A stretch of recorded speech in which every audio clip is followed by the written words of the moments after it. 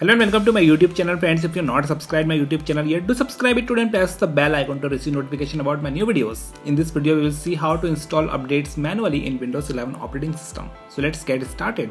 So I'm currently on a Windows 11 system, and if I open settings app and if I go to Windows update section, I have some updates pending to install. By default, updates are installed automatically on Windows 11, but in case if a specific update is failing and giving you error while installing it, then you can opt to install updates manually. You just need to copy the knowledge base or KB number for the update. As you can see in this video, you can apply this process or guide to any Windows update that won't install on your system. And then you have to search for update catalog on Google and just go to update catalog website from Microsoft.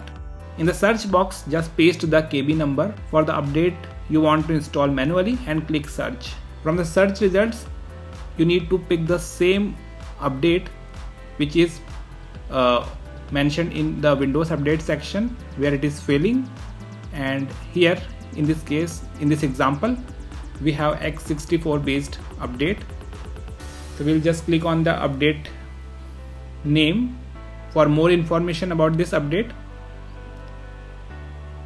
And in order to download the update, we have to close this window and we will just click on the download button next to the update name.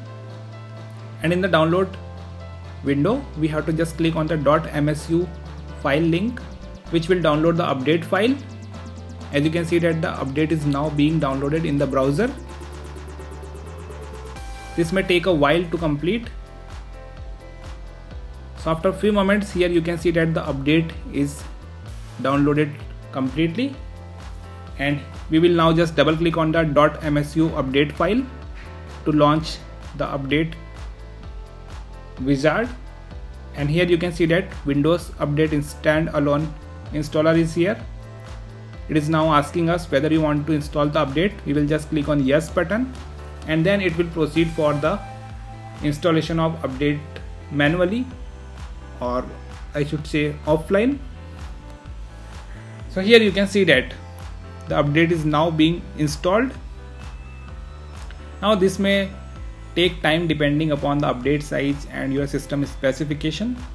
So this may take a while to complete this window. So after a few moments, you can see that the update has been installed. Here it is now asking us to restart the system. Just click on the restart now button there. After restarting the system, we can verify whether the update was installed successfully. Just open the settings app, go to Windows Update and then update history. And under update history, here we can see that the update was successfully installed. So this is how you can install updates manually in Windows 11. That's it for now in this video. Thanks for watching it. If you found it helpful, do like it, share it, and don't forget to subscribe to my YouTube channel for more videos.